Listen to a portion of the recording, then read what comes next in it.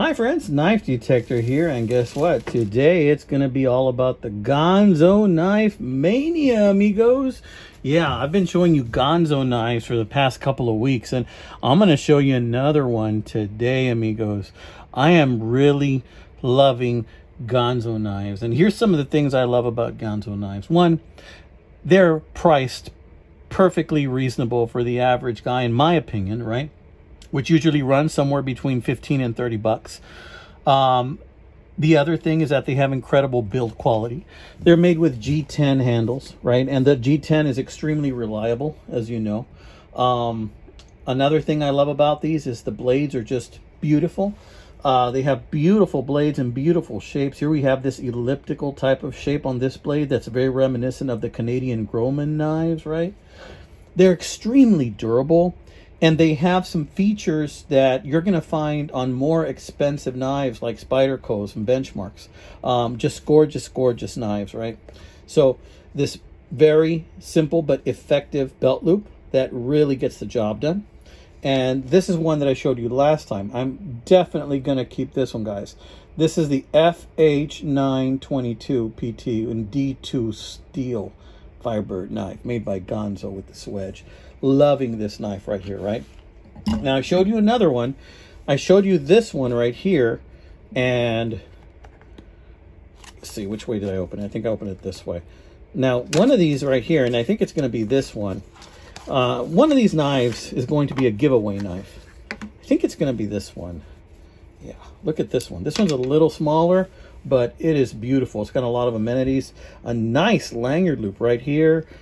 Ample thumb hole opening right there for you to just open that bad boy.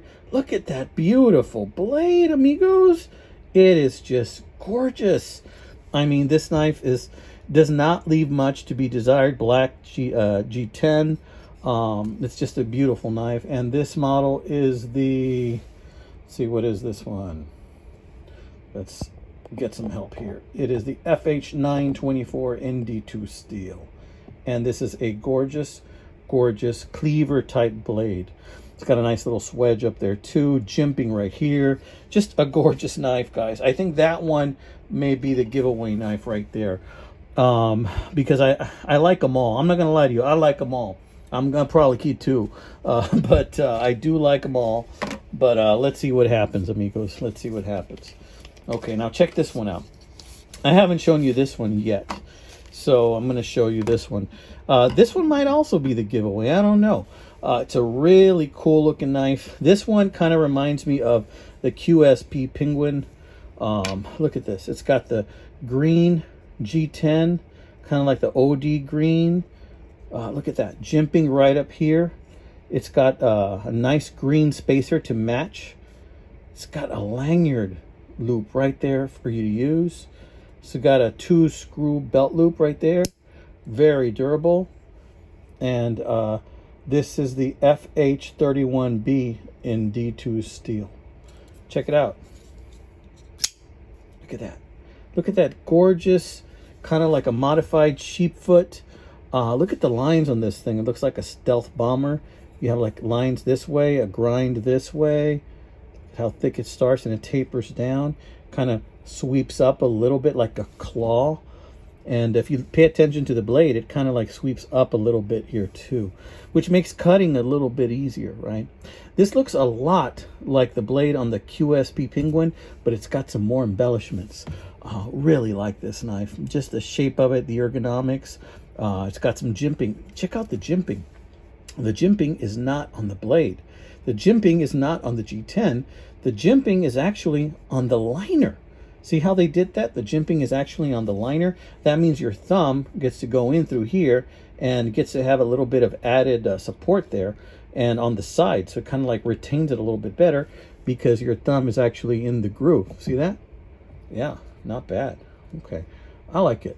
I like it a lot. This thing feels so good in the hand. It's got that groove right in there. I mean, Ganzo really, really knows their stuff, amigos. Really knows their stuff. So what do you think? You know, honestly, I'm definitely going to use one of these for my next giveaway. My next giveaway is probably going to be, let's see. Well, I do it every 500 subscribers. By the way, thank you to all my new subscribers. I'm at around 3,000, close to 3,900. So I'm about 100 subscribers away. I'm averaging a little less than 100 subscribers per month. So that means that probably another month or so, I will be having another giveaway. And since I got really bothered by a whole bunch of trolls that tried to mess up my giveaways and mess with my viewers and started pretending to be me, going to the extent of even, you know, making an emblem that looks like the one Gary made for me and just copying it and using it and pretending to be my channel. I'm very secretive now, so I don't advertise on my channel titles that I'm going to do a giveaway. So when I do a giveaway, it usually does come as a surprise. I usually let my viewers know during the video that it's a giveaway or not. I will never solicit money from any of my viewers. So if that happens, it is not Knife Detector. It is not me. So that is not me, guys. Please don't fall for that. He actually approached a couple of my viewers individually and asked for money, if you can believe that. I wouldn't do that. If you win this thing, you win this thing. When or if you win, make sure that what you win is acceptable in the place where you live. Sometimes I get people that win in another country and I'll send it to you. However, in that case, you know, make sure it's something that you're allowed to have. And I'm going to see if I can ship it. And if I can ship it, I will send it to you. But if you're not allowed to have it, they will confiscate it to you. I know one of my viewers had issues in Canada as well. So make sure you're allowed to have it. And if you're not allowed to have something like this, well, maybe I have something else that you're allowed to have that's a different style of knife, something a little more traditional. All right, friends, so this has been another edition of the Knife Detector channel.